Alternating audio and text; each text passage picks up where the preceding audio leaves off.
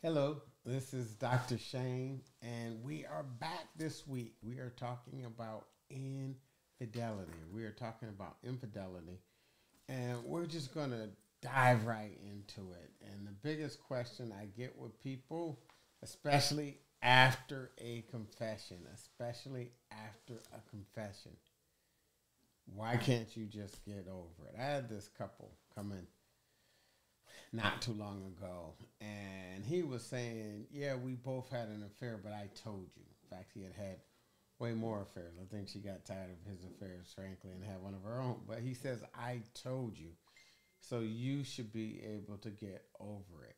And he felt him telling her made it different, and she was just traumatized.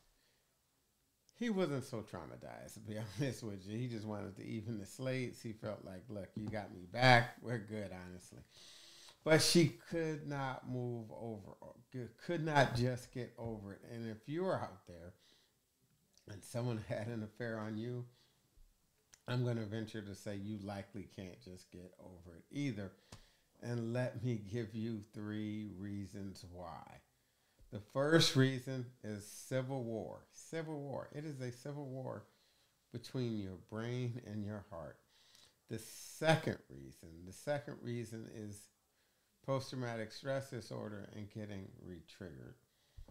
The third thing is the Zarganic effect. The Zarganic effect. And I'll talk about what all those are. First thing is, so people come in to my office and they say, and I've had people come and say, I want to be at a different place. I don't want to be here no more. This sucks. It takes up way too much energy. And their spouse is like, are you crazy? And if you've ever had a spouse that has had an affair on you, you likely know what I'm talking about. You are thinking about it 24/7. It takes a lot of energy. Probably the last emotional place you want to be, short of grieving a loved one, like a serious loved one, right? Because it's just consuming. It's there all the time.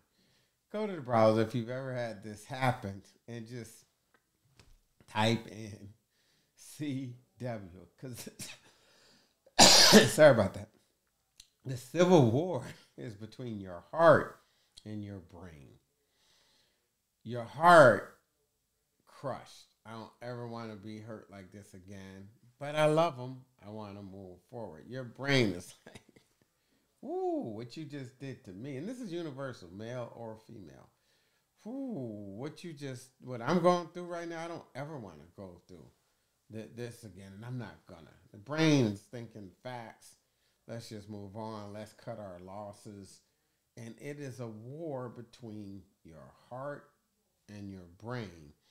Some days the heart wins, or sometimes in the day, sometimes the heart wins, sometimes the brain wins. But it's a constant battle. And you're doing like this, like you got your foot on the gas and the brake, trying to figure out what to do. That is a civil war. If you can relate to that, type in CW. Or you just write out civil war because it's a painful place to be. So that's one reason you can't just get over it. You wanna. I'll ask people. In fact, I ask you in front of your spouse. If you've talking to them, say, babe, is this like a civil war? And say, what do you mean? A battle between your heart and your brain. Ask them that. I guarantee you they would tell you that it is. So look at the expression on their face when you say it, because finally someone's captured it. It won't make it go away, but at least for that moment, they'll feel a lot more understood. So very difficult to do. You are trying to protect yourself from being hurt again. So the next thing is we now have what we call post traumatic stress disorder. Is it the same as seeing a body blown up in front of you? No, it is not that level of PTSD. But if you come in on your spouse who you're totally in love with and they're in your bed with someone else, depending on how you catch them now, it's virtual. So still has the same result. It's like, boy, I thought my family was secure. I thought you were my person. Reality as I know it no longer exists. That's that post traumatic stress disorder. That's the traumatic part. Life as I knew it doesn't exist. My family isn't the same. I got to choose. Am I going to break us up? Are we going to stay together? Or are you going to be cheating forever? Am I weak? So it gets re-triggered. It gets re-triggered. So I had a woman once, very decisive woman.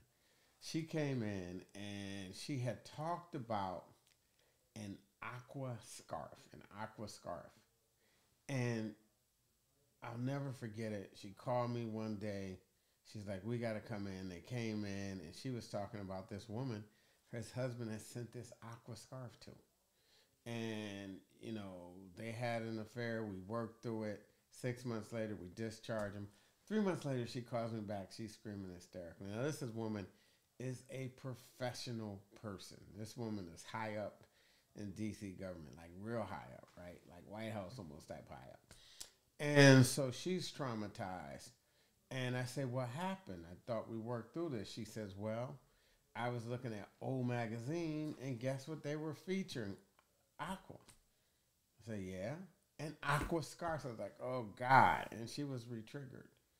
And so we talked about it a little. I was really busy. I said, why don't you come back in 2 weeks? So 2 weeks she comes back. She's talked herself down now because she realized that the problem that led to the affair was they were disconnected and she was going through surgery.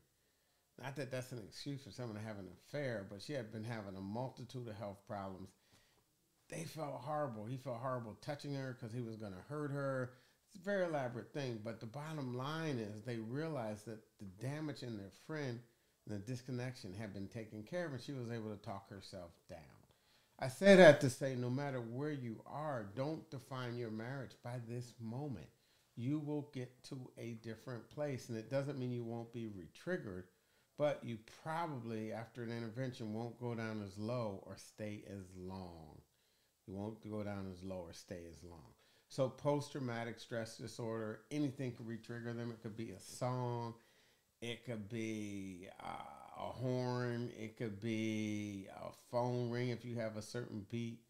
It could be they drive by a Starbucks and they happen to, know that you met this person at Starbucks once. It's elaborate. So anyways, they just get re-triggered, but boy, it doesn't mean they don't want to get over it. Doesn't mean they don't want to be another place. They're still fighting a civil war. They don't do that unless they love you and want it to work out. So don't be freaked out by that. The third thing is what we call the Zarganic Effect. The Zarganic Effect. That starts with a Z. Go to the browser, type in a Z. The Zarganic Effect is simply this.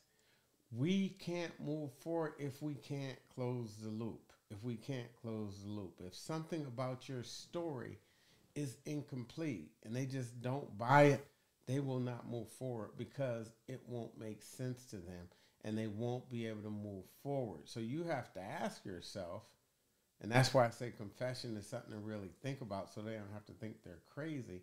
You have to ask yourself, do you want their inability to close the loop to make you tripped up on this forever?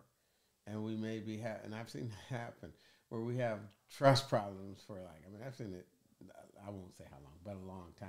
So you have to decide, am I going to close the loop, give them the facts, and let them make the decision to move forward or not? More times than not, they're going to move forward, especially if you have a family.